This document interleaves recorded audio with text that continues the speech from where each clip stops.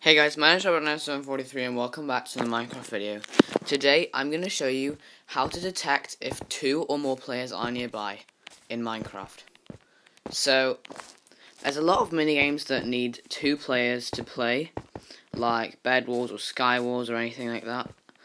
And it's quite hard to figure out how to do it. So, I noticed there wasn't many tutorials on this, so I decided to make one. And I only actually found out about this really recently, and it's really useful. So if you didn't know, the test4 command, this is it, the test4 command. It just tests for all nearby players in a given radius, but it actually gives off a redstone input. So if there's 1 player nearby, it gives off a redstone input of 1. And one of the redstone is lit, as you can see. Let's pretend this creeper is a player just because this is a single player world. The lamp lights up because there's 2 players nearby. Now in an actual minigame, that would be a command block to like start the game or teleport you to the area. And say now the creeper's leaving now, the lamp turns off. And it's really easy, it just tests if these players are nearby, and if you were doing something for players, then it would be at A instead of at E, obviously. And you can change the radius to however big you want the thing. And also you can change the amount of players you want. So say now I want 3 players. That's really easy to change. I can just do that. And now it's 2 and 3. Well, now it's back to 2.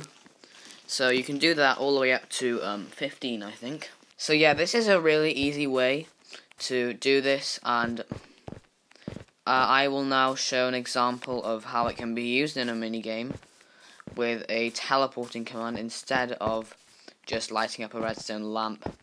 So I've just done a really simple change. I've replaced the redstone lamp with a command block that will teleport you to a certain area. Now you can change the coordinates to whatever you want, and the radius, of course. You can change it all players to all entities and whatever you want to do. So this will just, when I have 2 players now, I'm going to spawn this creeper in, there will be 2 players in the area. It will teleport me up here, and of course subscribe.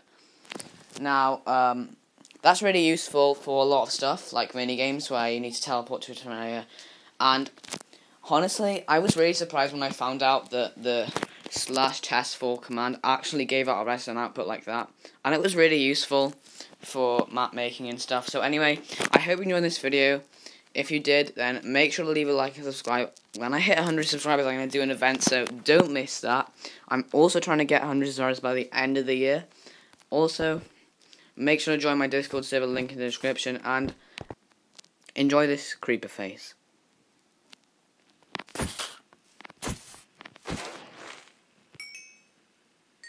Bye.